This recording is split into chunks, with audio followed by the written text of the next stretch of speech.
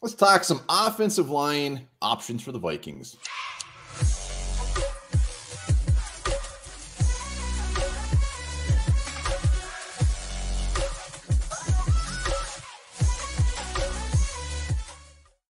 All right, welcome back to the Onebar and Lupagus show. I'm Onebar with Lupagus, and we know the Vikings are riddled with injuries along the offensive line. So we're talking 5 options that the Vikings, maybe sniff around at. You never know.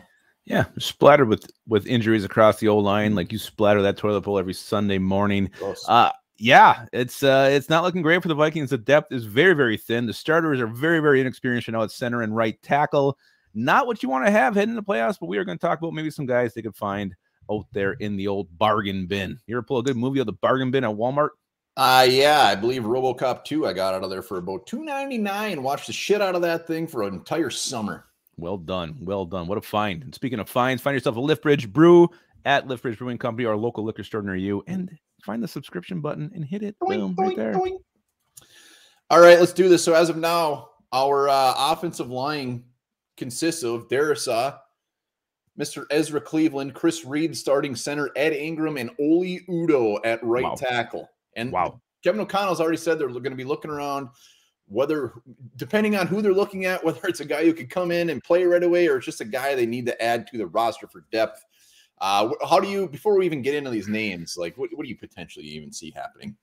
I really see it being just some dude we got to Google and really have to figure out who this guy is. Maybe he's got ties to Kevin O'Connell in L.A. I don't know. Maybe back in Washington days. But I think it's just somebody we're not going to expect here. And I know we're putting 5 names out there right now, but I really expect this to be an under-the-radar signing. And I guess the only hope I have is that at least Chris Reed got those first game out of the way in Lambeau. He played the majority of that game, so he got his feet wet. Same with Oli Udoh. That's the only minor silver lining here is that they actually have that half game, another game against Chicago before we play the playoffs. It's not like this happened the last week. At least we have another week for these guys to prepare. Yeah, I figure I'm pretty close to you. I think they're going to sign some guy named John Conway, undrafted free agent, like from 3 years ago, who hasn't played since. But they got a couple weeks here. They could sign somebody now, bring them in. I mean, when I say somebody, I mean a guy that could potentially see the field as early as the playoffs. They got time. He won't even have to play this week. And then he's got another week to and they can see what they got. If they sign this a vet, like, all right, this guy is just best days are behind him. Decent depth. So I think there's a tiny chance they sign somebody that could play. Yeah, I think this is going to be a depth move regardless. Unless someone gets hurt, I think they're going to roll with the guys who came in last week. Again, there's still hope, holding hope that Garrett Bradbury comes back for the playoffs, but right now not looking great. So yeah, let's see. Who do you got? Let's start talking these names. Well, there's definitely a theme to these guys. They're old and probably most likely washed up. So don't get your hopes up here. So oh God, let's start off with Matt Paradis. Paradis, center. He's bounced around Panthers, Broncos. Last year he tore his ACL. He is 33 years old. The one thing, Tom Pelissero tweeted this out early December saying that Matt Paradis has been fully cleared to return to football by whoever, some doctor, and teams have already expressed interest. Top center available. So the thing with this list is we don't even know if some of these guys want to play anymore. They could just be retired sitting on their couch. But that tweet right there kind of shows that teams are interested. Maybe he actually wants to play. Well, and cleared to play, healthy, but is he in shape? We don't know that. He's been working out. Has he been keeping his body up? I don't know. Maybe he's been on the couch watching RoboCop 2, just like you were that one amazing summer that you had. But my life. Denver, I mean, we do have some coaches from the Denver staff on our coaching staff right now. Chris Cooper, the O-line coach, definitely one of them. He probably even played with Matt Paradis back in the day. So there could be a connection there, and that may be a window that opens up for this to actually happen. Next up, let's stay with the center position. He is actually on the Chiefs practice squad, and that is Austin Ryder, 31 years old. 38 games started in his career, 5 last year for Miami.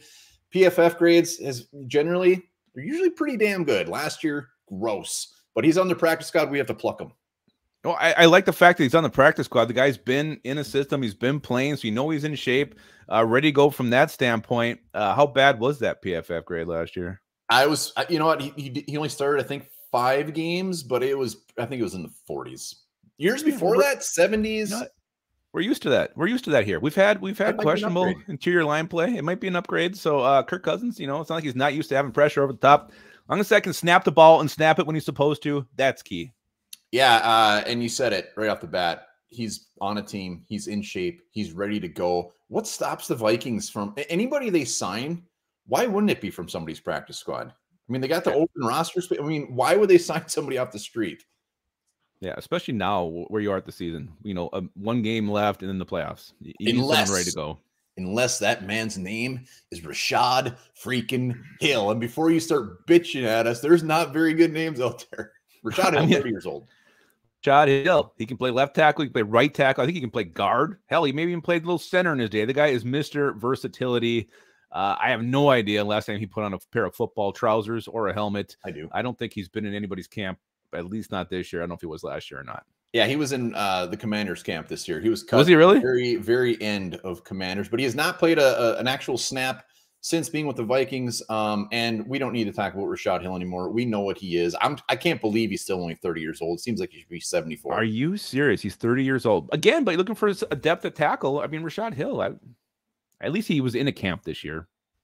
All right, we got two more names. And honestly, I was going to say this at the beginning. Like the way I see it is if they sign somebody, it's most likely going to be a center. I think they're fine rolling with, not fine. I think they're going to roll with Oli Udoh at right tackle. Yeah, but I mean, the question comes, who's behind there? Vadarian Lowe, you want a rookie right tackle? If Udoh goes down, that's where it gets horrifying to me. Watch your mouth. And I don't know if they would try to move Ezra Cleveland to tackle, you know, worst case scenario. I can't imagine they'd do that. So it's the depth at the tackle that I'm worried about. Yeah, we've seen on Twitter, there's been a handful of people like they could move Ezra Cleveland around, put this guy, put Chris Reed at guard, blah, blah, blah. But Ezra Cleveland is like on the top half of the best guards in the league. Why would they even mess with that? Yeah, and do you really want to do that much shuffling this late in the year? I mean, it's a recipe for disaster. All right, we got two more right tackles. Darrell Williams, a very familiar name. He's with the Bills. He can play guard. He's been playing right tackle. Started 74 games in his career. 17 last year. He started 17.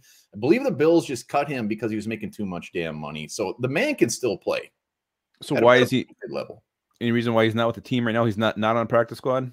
No, he's not on a practice squad. He's a free agent. I don't know why he's not with the team. Maybe he wants too much money. Maybe he's not a very good football player. But when you look him up, I mean, he's just like one of those other names, like the J.C. Treader for the Vikings.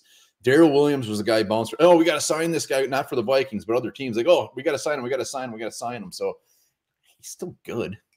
I mean, maybe there's some unknown medical thing that's not, you know, that team saw when they looked at him. I don't know. But yeah, on paper, it sounds damn good. Darrell Williams. I mean, hell yeah, why not? All right, last one. Probably the grossest, probably the most unrealistic. Brian Bulaga, yuck. Last 2 years with the Chargers was cut in March because he was making too much money. He's been hurt too much in the last 2 years. He's played 11 games in the last 2 years. And you know what? Bulaga is probably the type of guy, if the Vikings called him, former Packer probably tell us to kiss his ass anyway. No way. He'd be very excited. He'd be coming over. A guy's played tackle. He's played guard. Gives you depth at both those positions except for center. You know, I mean, Brian Bulaga, old draft crush back in the day. One of these dreams fulfilled if he were to come in purple for us. But yeah, would he really be much of a help at this point? Probably not. He's had some pretty serious injuries the last couple of years. So unless he is just, maybe he's like RoboCop, you know, done deal like that. I think he's probably got completely cyborg lower limbs. All right, those are our 5 that we found. If you got some names you want to throw around, no, we didn't mention J.C. Treader. It's not happening. But if you got some names, throw them in the comments. We'd love to hear them. I'm sure we'll still get about 6 J.C. Treaders. We will. Guaranteed. All right, remember this. France will make condoms free for all 18 to 25-year-olds starting next month.